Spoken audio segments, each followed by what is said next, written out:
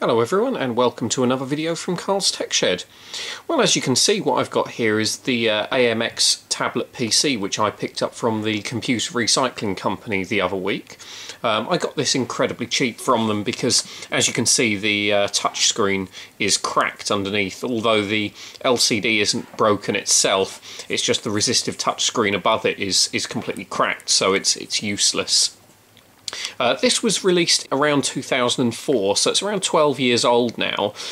This was never really intended as a tablet computer in today's terms. It was never intended as a tablet PC like you'd have an iPad where you'd surf the web and use applications and such. From what I can tell from the AMX website and the product reviews from the time, this had many uses which included home automation and things like that. So this would have been originally used in the home or in an office, and it would have controlled lighting, air conditioning, things like that. So in a way it was just really a fancy toy, but I'm sure you could have used it for other applications if you'd have put different software onto it. On the bottom we have an 18-pin proprietary connector which would be used for a dock, so this would be used for power and data transfer. On this side we have a DC barrel connection. On the top we have a standard mini USB port and an infrared port. Now on this side we have a small removable stylus. On the front we have 4 customizable buttons on this side and a directional keypad with a central button on this side. We've also got 2 stereo speakers either side here, and on the back we just have a plastic panel over the battery compartment. So if we slide that off, you can see that we just have 2 Viewpoint power pack batteries in here. I'm pretty sure these work independently, although I can't test this because these are 7.2 volt lithium ion cells. This would mean that if the system were running without an external power input, if one of the batteries were running low, you could take it out, swap it out, put another one back in, and the system would actually continue to run while you were swapping them over, which would mean you don't actually have to power the system down, which is quite a handy feature really. Although this is all just speculative because I can't actually power this on.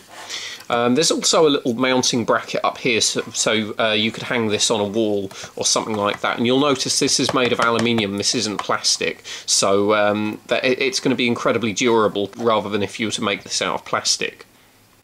Well, now that I've taken the back cover off of this, you can see how sparsely populated the main PCB is.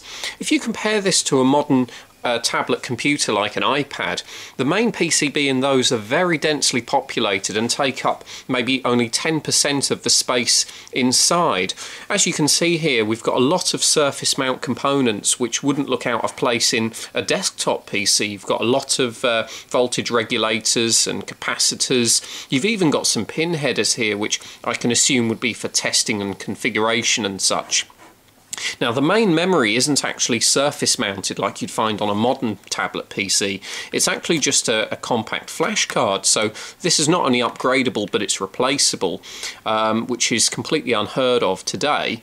But also the Wi-Fi card is also mounted into a compact flash slot, with the only exception here being this small cable which leads off onto this little aerial which is mounted on the plastic casing.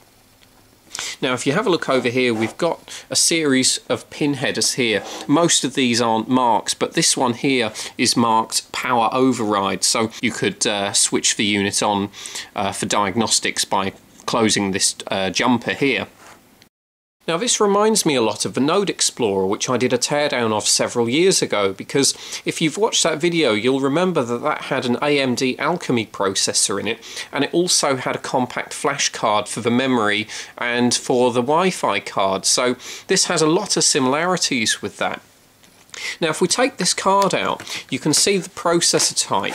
This is an RMI AU1100. This is a 400 MHz system on a chip, so this not only has the processor but it also has the onboard RAM, the display controller, touchscreen controller, and USB and infrared controller. So this is a whole system on a chip, and for 2004 when this was produced, this is quite impressive. Now you'll notice that on here this is copyrighted 2000. I'm not sure if that chip was actually designed in 2000 or whether it's just copyrighted. But even for 2004, it's quite a powerful processor, which probably explains the $2,500 price mark of this unit. Now I'm going to take this board out and I'll have a look to see if there's anything else on the other side of this. Well, on the other side of this PCB, there's all the usual components you'd expect to find. You've got a lot of power management over here. You've got some RAM ICs here, which are 32 megabytes each. You've got the high voltage cold cathode power supply here, and you've also got a couple of flash memory ICs, which are there to hold the firmware. I had a look at this small IC here. This turns out to be a 16-bit 25 megahertz flash microcontroller. I'm not sure really why this is here, because it's got a system on a chip on the other side, so that's definitely the main processor. So my best guess would be that this has been placed on this board simply to run specific applications which may or may not have been developed for this, which couldn't have been run by the system on a chip. Perhaps the architecture wasn't right, so this was placed as sort of a co-processor, so this would run specific applications for the user which couldn't be run on the system on a chip. Now if we have a look over here, we've just got a small RS-232 controller, we've got a small Altera CPLD here, and there's a bit of glue logic going on here, and a few connectors for the LCD and the touch panel. And over on this side you've just got all the standard components. You've got a filter, a load of capacitors, and some MOSFETs over here. Now one thing which I was surprised at was on the front of this, if I show you the front panel, you can clearly see that there's two speaker grills. But if you have a look on the PCB, there's only one small speaker, and it isn't even a speaker as such. This looks just like a small beeper, so this wouldn't really be able to produce any sounds whatsoever. It would just produce beeps and tones, so you couldn't listen to music or anything like that on this tablet PC. There's not even a headphone port, so you wouldn't be able to use it for that.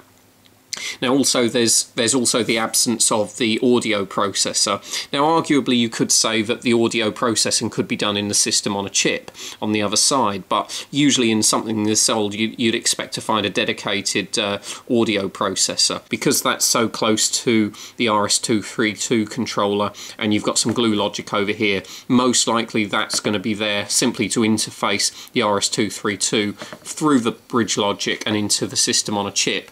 Maybe that's also connected into the microcontroller over here so that everything can communicate properly. Now if we take a close look at this cold cathode high voltage circuit, you can see there's a huge creepage distance between the high voltage section here and the low voltage section over here. Between the actual pins you're looking at about 1.5 inches, maybe 2 inches in most places here, and if you look over here, this board is completely unpopulated with any tracks or any components whatsoever. So there's some very good isolation around that area.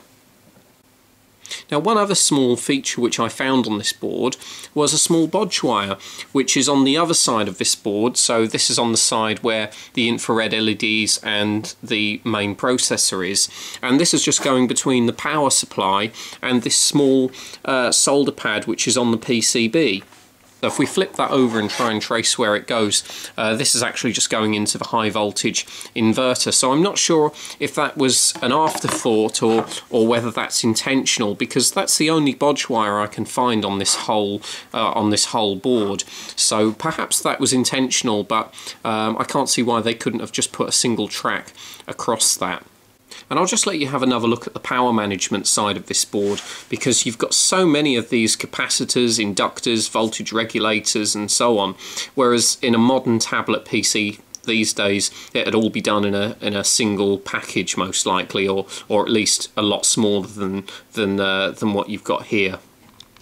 Now if we take a look at the LCD, you can see it's got this small resistive touchscreen over the front of it, and you can see where the glass has cracked on this, but you can see that the LCD itself, which is behind here, is not damaged at all. Now if we flip this over, you can see that we've got the driver board here for the LCD signal, and on this side you've just got the high voltage input from the cold cathode power supply for the two tubes to light up the LCD. Well, as you can see, this is very different to the modern tablet PCs that we use today. And you have to remember that when this was introduced in 2004, that's only 6 years before the first iPad was introduced, and only 3 years before the first iPhone. So you can see how design and manufacturing techniques have improved just in that short period of time. Well, thanks for watching my video, and I'll hopefully have another one uploaded soon.